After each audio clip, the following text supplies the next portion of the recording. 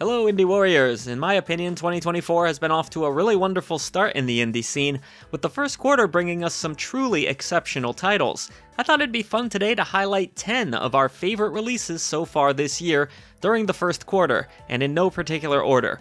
At the very least, we feel like all of these games belong on your wishlist. And hey, when you wish upon a star, your dreams come true, right?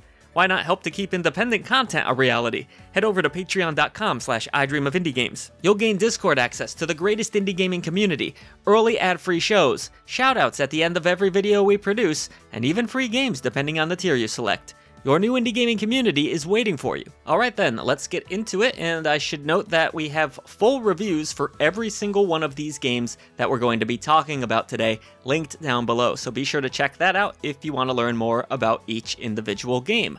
So first up is Little Guardsman, which was a cute puzzle adventure that surprised a lot of people at the start of this year with just how good it was. The witty writing, adorable characters, and surprising amount of depth made Little Guardsman a winner. Great plot twists, multiple endings, and gorgeous art that kept players invested. You can also interact with over 100 different characters who are trying to break your guard. Don't guard your wallets on this one, folks. It's a game many people slept on, perhaps due to the early January release window, which is a common dead zone in the indie scene, but it shouldn't be ignored. Following that, we have another excellent release this year called Anomaly Agent. This was a time-traveling action platforming title. Not only does Anomaly Agent have a really great sense of humor, it's a blast to play. You'll control Agent 70, battling your way through the past, present, and the future. He's the member of a task force which looks to bring down evil anomalies. Yes, the controls do take a little bit of getting used to, but the hilarious writing, enjoyable platforming, smooth animations, and one of the best indie game soundtracks of the year make this one a winner. So don't let it get lost in time. Check out Anomaly Agent for sure. Now, I love a good throwback to the NES days, and Lords of Exile is an excellent one. With 8-bit influences like Castlevania, there's much to love with this release. In a world now full of roguelites and Metroidvanias, Lords of Exile is more traditional. No random generated levels here, just pure classic gameplay that's very well executed on.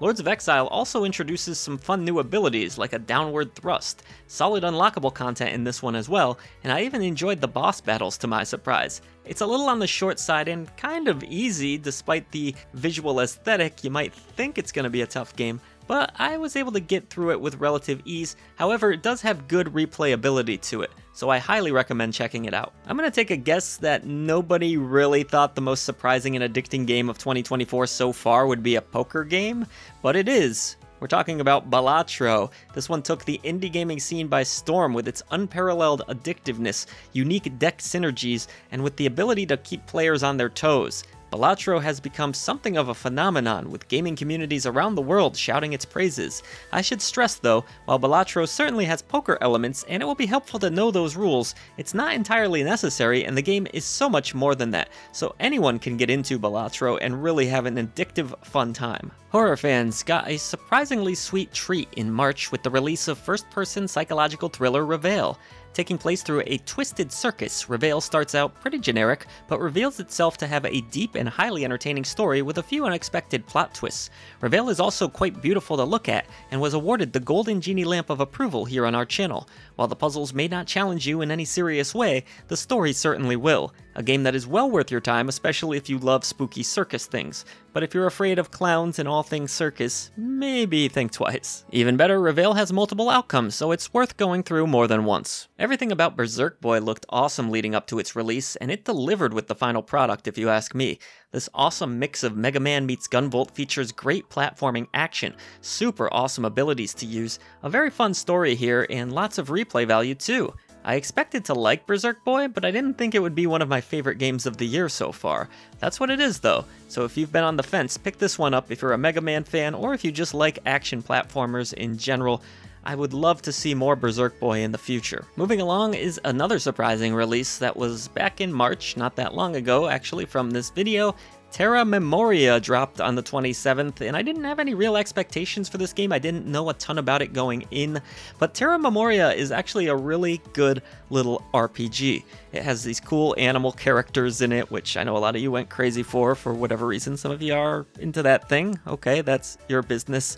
But no, seriously, actually a fun story here. Lots of pretty addicting quests to take on too, and an engaging turn-based battle system. Makes this one a winner for sure. Add it to your wish list at the least, and I would recommend steering clear of the Switch version because a lot of comments have mentioned it doesn't run good on that particular platform. Seems to be just fine everywhere else. If you have the option, go there. Pepper Grinder, not really surprising here that this was a good game. It comes from Devolver Digital, of course, who are known for releasing great games. And Pepper Grinder is a really cool little action platformer. It has an emphasis on digging, which is something different. You burrow underground, collecting all of these little diamonds and fun stuff.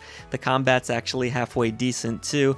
Great vivid pixel art. Not a Golden Genie Lamp winner here on the channel. A short little experience, but still a really fun one. Highly recommended that you check out Pepper Grinder. From Pepper Grinder, we'll go to by far the most surprising release for me personally this year so far, Mini Shoot Adventures, which is not the most compelling title, and you might look at this game and say, oh, that's just a generic shooter, but it is so much more. Mini Shoot Adventures is actually more Link to the Past meets Bullet Hell game. It plays really well too, so responsive. The dungeons are a blast to go through. There's a lot of collectible objects and stuff. If you want to 100% it, you'll get a good 10 plus hours out of this game, if not more.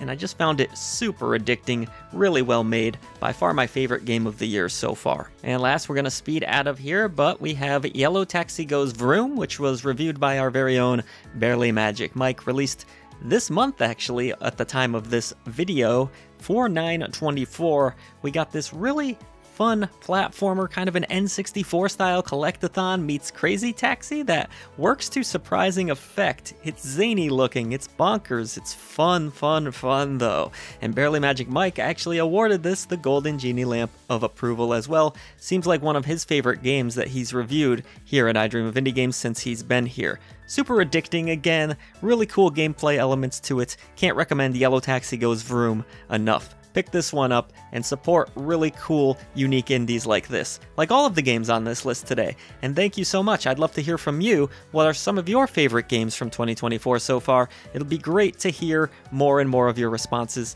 I look forward to reading them in the comments below. As always, thank you for your support of independent content. Like, subscribe, hit the bell, do all those great things, and patreon.com/idreamofindiegames if you'd like to support us further. I will talk to you all very soon.